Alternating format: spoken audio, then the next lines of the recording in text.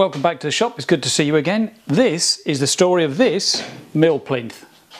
Buckle up, I'll see you after the titles.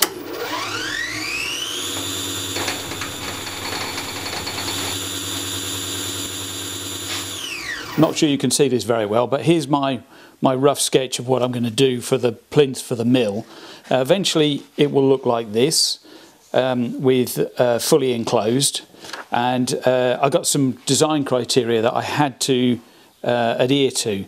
So firstly, the overall height of the mill and the base comes to 2.1 meters, and my ceiling height here is 2.27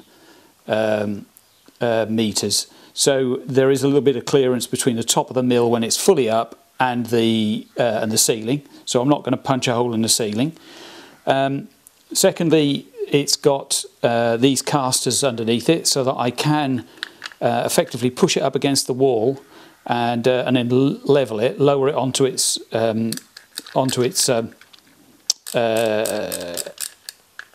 bump stops and get it level. But if I need to move it and get into the back to do any work on the electronics, etc., I can jack it up again, put it on the wheels, wheel it about. That, I think, is a good solution. Now, the other problem I've had, and I'll drop in a shot of the old coolant tank. That's the old coolant tank and pump. That's nowhere near big enough. I worked out that's 12 litres, so that's not enough. It was never enough in the past. Everything had to be the filters had to be scrupulously clean. It had to be full to the brim in order for enough coolant to siphon back into the tank to run it continuously, and you could only get a small dribble of coolant out of it. So in this version, I'm going to reuse a plastic box, and I'll drop in a rough shot of what they look like from a company called the Really Useful Box Company here in the UK. This is an example of the Really Useful box. They are really quite rigid, and they do a high strength version of these as well, which this is only 18 litres, so this isn't big enough. The one I'm going to get is about twice as this sort of size, but twice the depth. So hopefully that should be okay. And I'm going to go for 35 litre. So I've more than doubled the amount of coolant that's going to be in the machine. It's going to, I think, at the moment, it's going to sit in here, and I'm going to have some angled plates under the mill so that it drains back into the tank through some filters. I haven't exactly worked out exactly how that's all going to work, but we'll get there as it'll develop as I get there. I'm not going to have bearers like this sitting on top of this.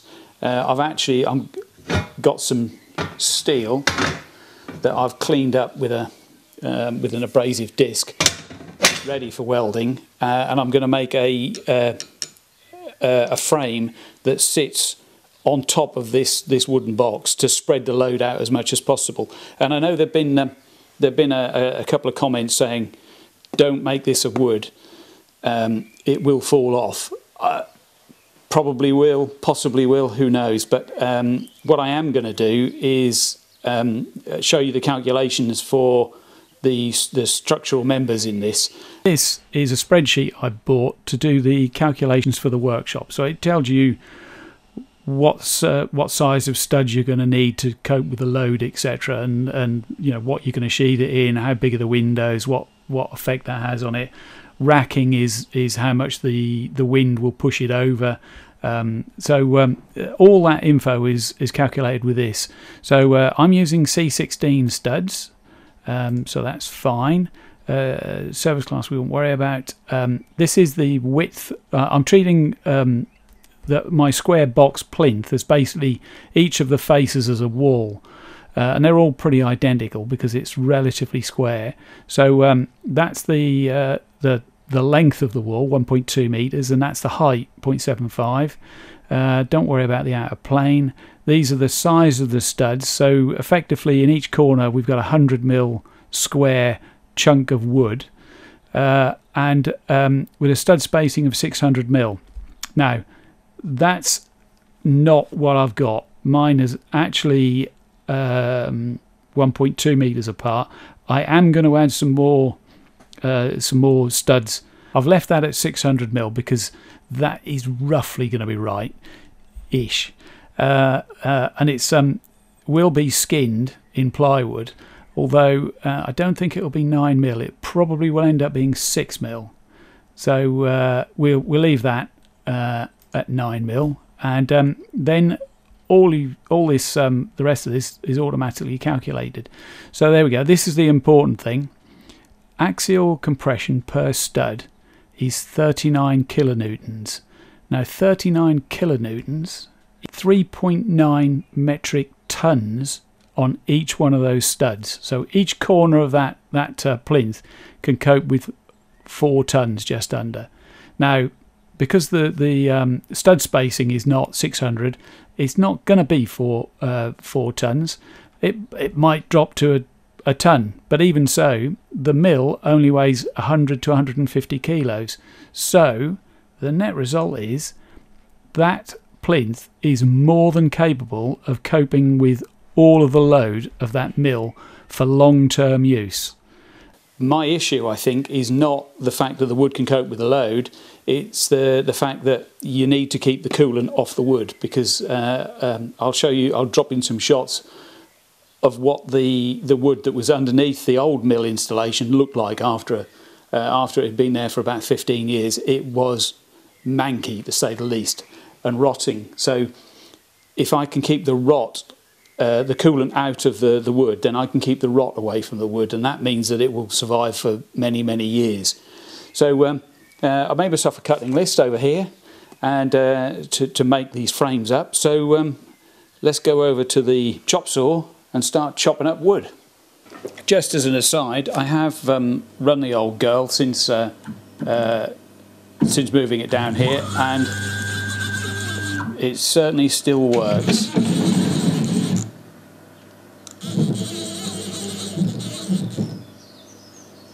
So there we go. Oh, let's try the spindle. That looks good.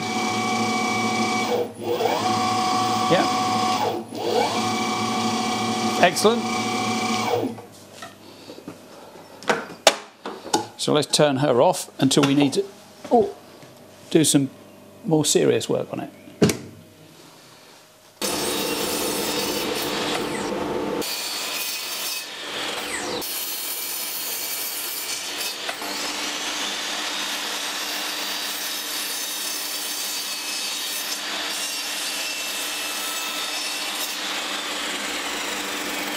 I do like a joss stick. Makes the workshop smell less like a workshop.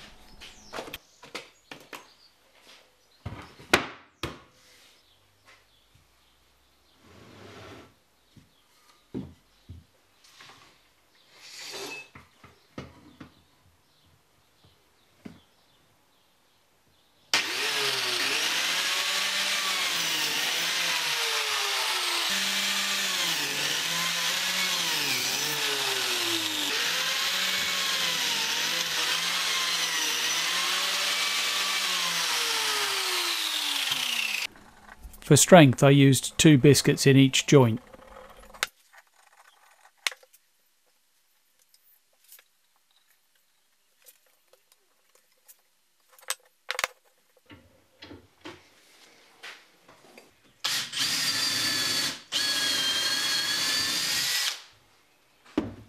These are 6-inch or 150mm wood screws. I thought it would add a little bit of extra security for this joint. In fact, all the joints.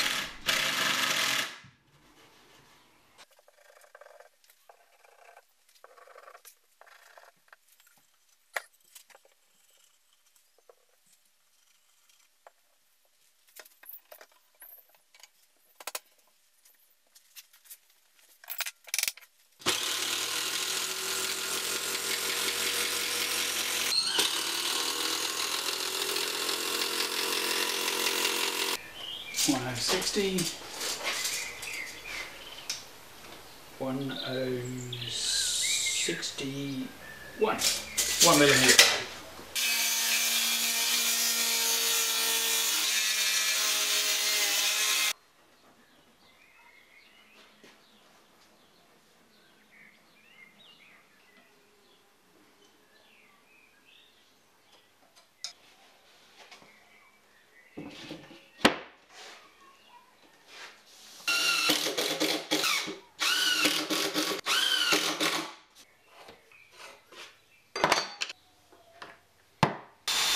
I cut the baseboard slightly oversized so I could trim it with this router.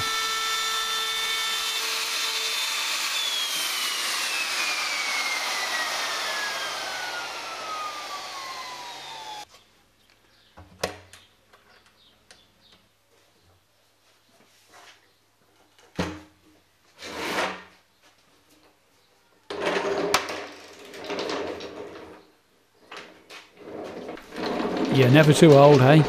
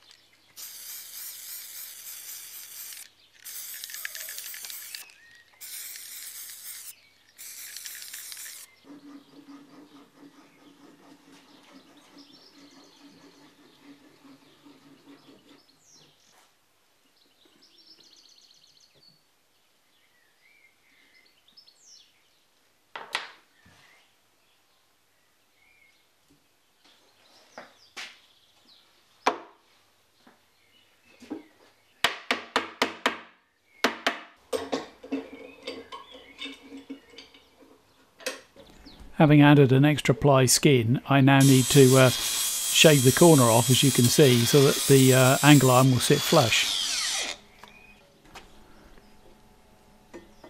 Well, there you go. That's good enough for me.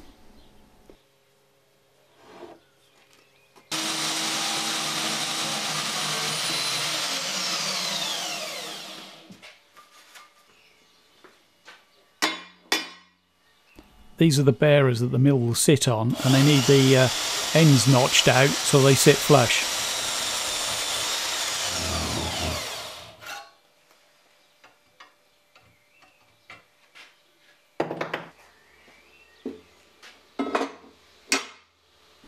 Oh dear, now I need the welder.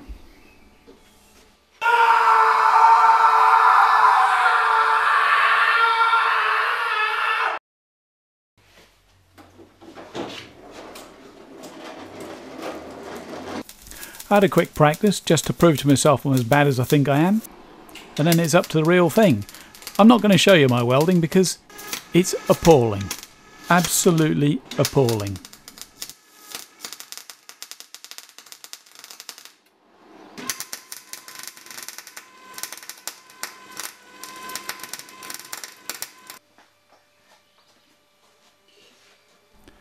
Two grinding discs and some random swearing later, I've got this far.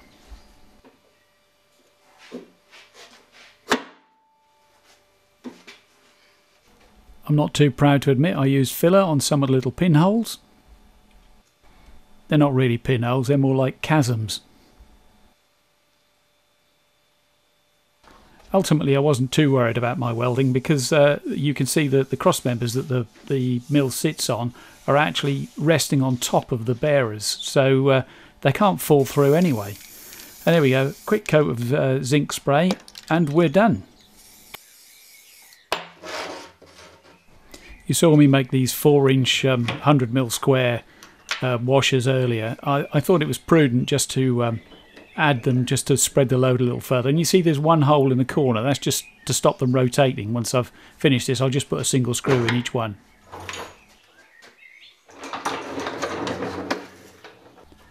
On each corner I added a second bearer just to increase the strength and reduce the load on each of these pieces of wood. And again they're screwed in with 150mm screws. No, sorry, 100mm screws.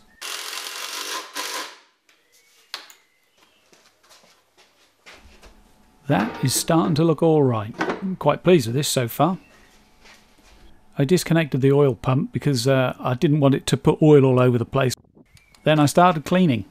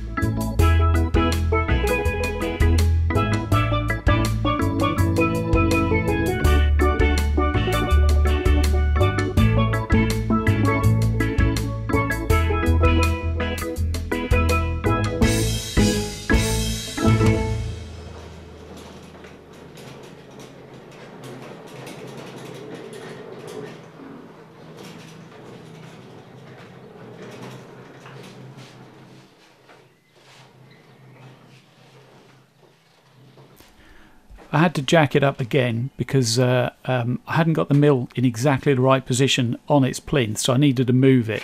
And the engine hoist, I couldn't get the wheels and the frame underneath, so I had to lift it up by effectively, I think, about 3/4 of an inch. So I can now get the hoist underneath it, which is great. I then discovered that I really needed to make a frame to lift it from. So here you go, a very simple, badly welded up little couple of pieces of box section that allowed me to just lift the mill up very slightly, as you can see here, to reposition it.